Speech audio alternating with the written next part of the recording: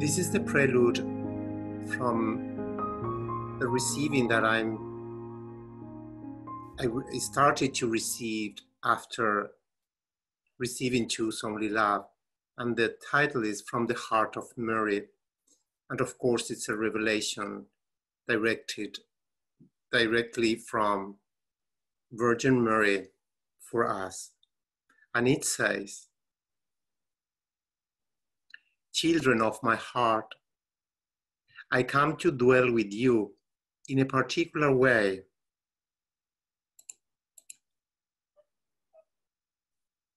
Clad in the glory of heaven and in union with the angels of God and my divine Son Jesus. By design of the Father of lights, this work of wisdom and truth is given to you as a sign of his love for you.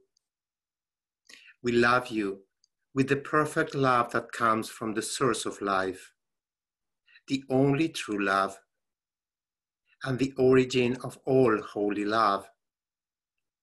In my immaculate heart, you will be able to find what your soul seeks, because it is one with the source of your being and of all true, pure, and perfect being. Love is calling you like never before. These words are a sign, among many others, that this is true. I invite you to open the eyes of your hearts, to contemplate the wonders that God created for each of his children. Beyond all forms, there is the true essence of things that cannot be nullified. Your reality does not have to be a reality separate from holiness. What you are does not have to be hidden behind the wall of illusions of an identity that has no substance. You are the children of God, created in his likeness, in love and holiness. Do not be carried away by the voices that want to convince you that you are something else. In the highest heights of the heaven of God dwells your true identity. It is in the abode of Christ that your reality dwells. Find your true identity there. I am the wind that blows souls to take them to the highest heights of sanctity, where the light that never goes out dwells. I am the refuge of hearts seeking peace. I am Mary, the Queen of Concord, of harmony. Who calls me receives me. Whoever looks for me finds me. Whoever opens the door of his or her being to me receives the grace of my embrace. This gift of my unrevealed grace has never before been given to the men and women who inhabit in earth. Not because my daughters and sons did not receive my holy love before, but because you are here at the time of the second advent. You have chosen to live in the world at this moment in the history of humanity and not in others, by the perfect design of the will of the Eternal Father and the will of your being. Each time has grace. At this time, it is the abundant grace of Mary Immaculate. Yes, children of my sweetest heart, These are the times of Mary, time of sweetness and love, times of beauty and holiness, times when the divine joins the earth in the beauty of the truth. Never before has the eternal been as openly linked to the temporal in human consciousness as it is today. Human hearts are opening more and more to their Creator, as if they are beautiful flowers preparing to receive the golden rays of the sun and its life-giving light. I come to dwell with you so that you receive these words and make them yours. It is Christ who is speaking you through me, for we are one. It is the love that has come down from heaven to join with you in this way, with these words, through this divine manifestation, reaching you by mysterious means. Love is a mystery to humankind, as life is a mystery to it. You must know, my soul, that my immaculate heart burns constantly in the flames of the living love that is God, a force greater than any power you can imagine moves within my being. It is the power of God, in whose reality we exist united in the joy of joyous truth.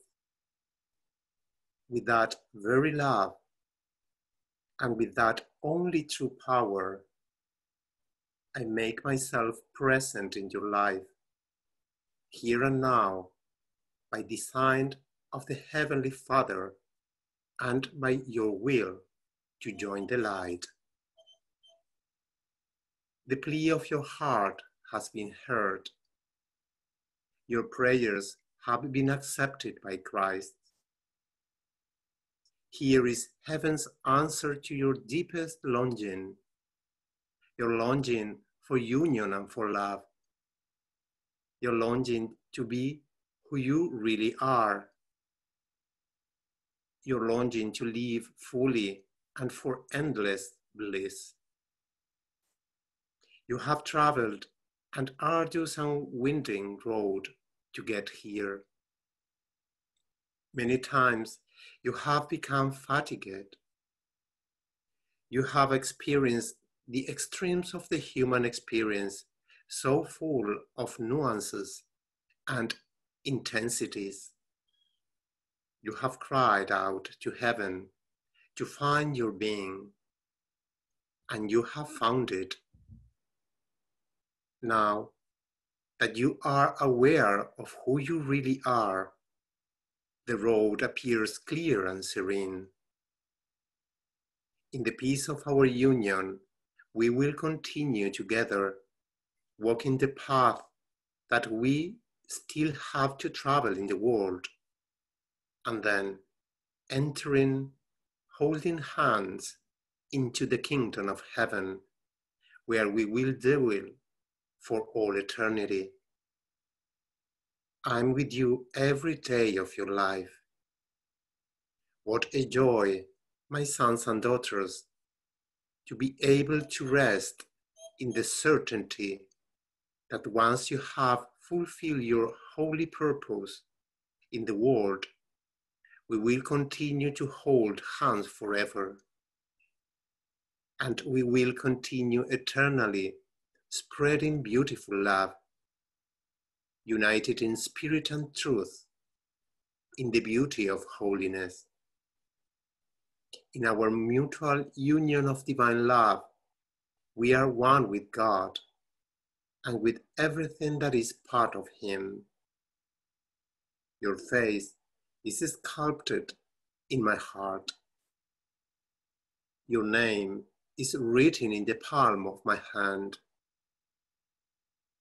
I contemplate you from the realm of no time, from where everything is seen, everything is known, and everything is embraced in love. I assure you, children of my heart, there will never be a work like this. These words are clothed in divine grace that is always unique, always new, always creative. Humanity is living in the time of direct relationship with God in the world. These are new times, time of fulfillment, times of the second coming of my divine Son, Jesus. This work is unique because never before had I addressed humanity in such an explicit way, direct and full of tenderness and unity, except for the time when by the grace of God I dwelt among men. In every word of these writings, there is the power of divine love.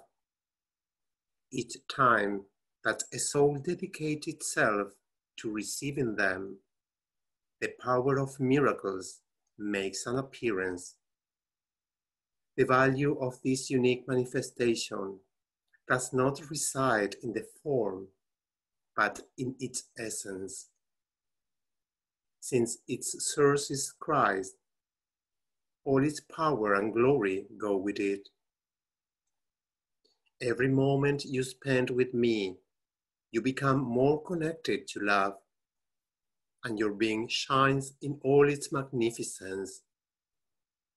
In our divine relationship lies the refuge of your heart, the certainty of who you really are, and the peace that has no opposite.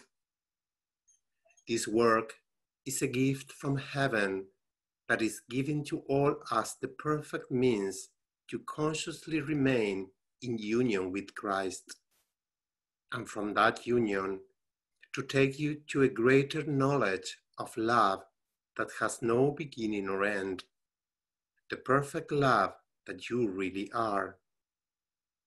Through these words, I'm inviting you to live from now and forever as the love that you really are. That is why I have come, so that together we can bear witness to the truth that says, you are love and nothing but love, because God is love and nothing but love. I bless you in the certainty of your holiness.